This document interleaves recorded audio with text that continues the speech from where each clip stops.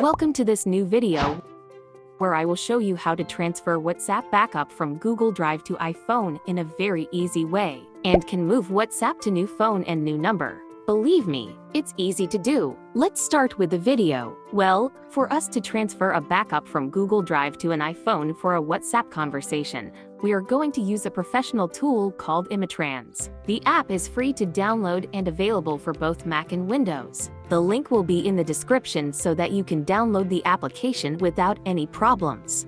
Now, the Imatrans is here, and the truth is that the interface is quite easy to understand and use. We start by selecting the option to transfer directly from one device to another. We also have the option to back up our device either from the iPhone or Android and even transfer that local backup to an iPhone without any problem. However, we will use the third option here. We will specifically use the option to import backups from Google Drive. We can directly sign into Google Drive here. It is straightforward to do this either locally or through the cloud. We simply enter our information, for example, our email. And all of this is completely secure. Once we have access to our account, they will see that here we have the backup with all the necessary information. So let's click on where it says download and wait for it to finish downloading.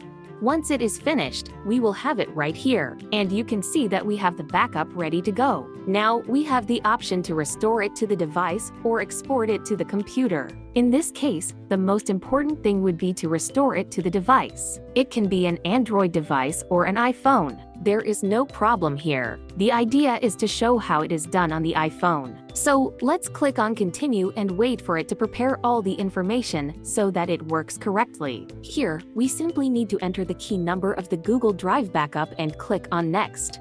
Let's wait a moment.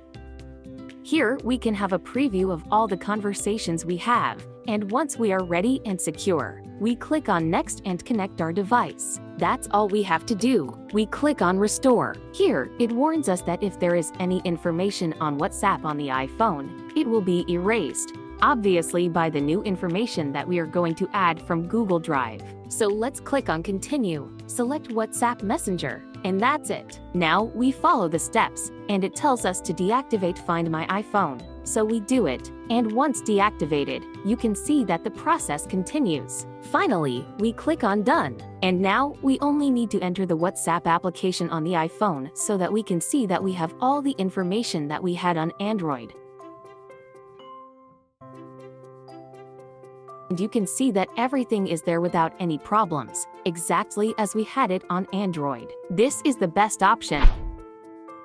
But we also have the option to do it directly from WhatsApp, which is more complicated, and we need to send everything by email. We go to the settings, then chats, and we have the option to export chat, where we select the chat we want to transfer and attach the files if we want. Then we can send the email ourselves. However, this is very time-consuming and is not the best option. I think it is best to use the professional tool. So remember that the link will be in the description. And the application works very well and is quite useful. So, until next time.